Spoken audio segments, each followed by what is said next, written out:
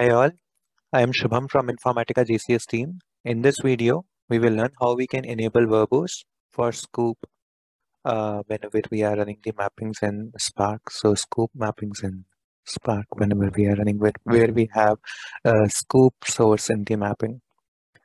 So this is the agenda for this video, like how we can enable Verbose for Sqoop, and we will see a short demo for that.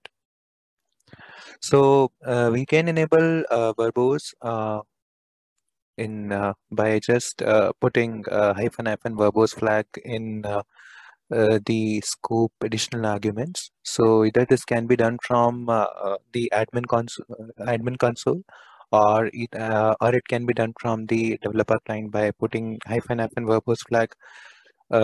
So when we are doing from the developer client, we can go to Windows Preferences. Under connections, we can search for the JDBC connection which we are using for the Sqoop, and we can just edit that JDBC connection, and under the Sqoop arguments we can just put hyphen verbose flag. So if we are doing from the admin console, so this is the screenshot which shows how we can enable verbose from the admin console. We can just log into the admin console, can just uh, go to the JDBC connection from the admin console, and we can just put hyphen verbose as shown here in the Sqoop arguments. So this will enable verbose logging for this Sqoop. So we can enable this uh, verbose for this one, so that it will print all the additional logging in the mapping log. So if we are doing from the admin console, we can do like this. If we are doing from the developer client, as we have mentioned the steps, we can go to the JDBC Sqoop connection from the Windows preferences, and we can just put hyphen verbose flag like this. So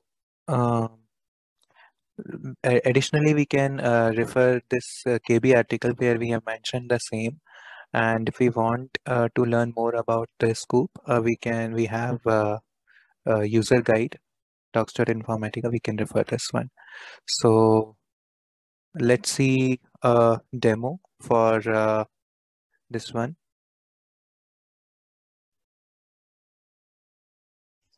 So I have logged into my domain. So this is my domain, and this is the JDBC connection which I am using for Sqoop. So here, as you can see, I have added hyphen verbose flag in my Sqoop connection string. So let me show this same connection to you from my developer client. So here I have logged into my developer client, and let's go to preferences. Let's go to the same JDBC connection. So this is the same JDBC connection which I am using for Sqoop. So here, as you can see, hyphen verbose flag is present here. So this is simple mapping, Sqoop to Hive mapping, a mapping which is using the Sqoop connection as a source. And this mapping we are running in Spark. And this is a Hive table which I am creating at runtime. So let's run this mapping, and I'll show you the logs, the verbose logging which is getting printed for the Sqoop command. So let's run this mapping.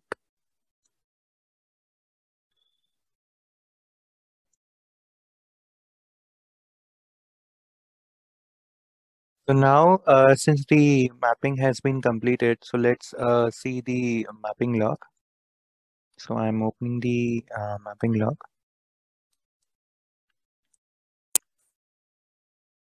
Okay, so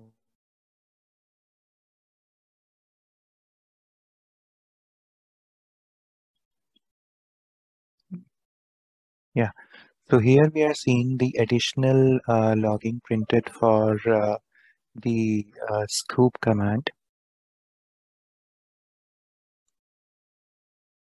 Yeah. So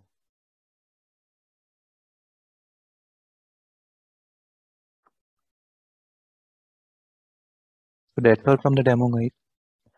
We'd love to hear from you. You can mail us at supportvideos@informatica.com, and you can tweet at twitter.com/support. Thank you.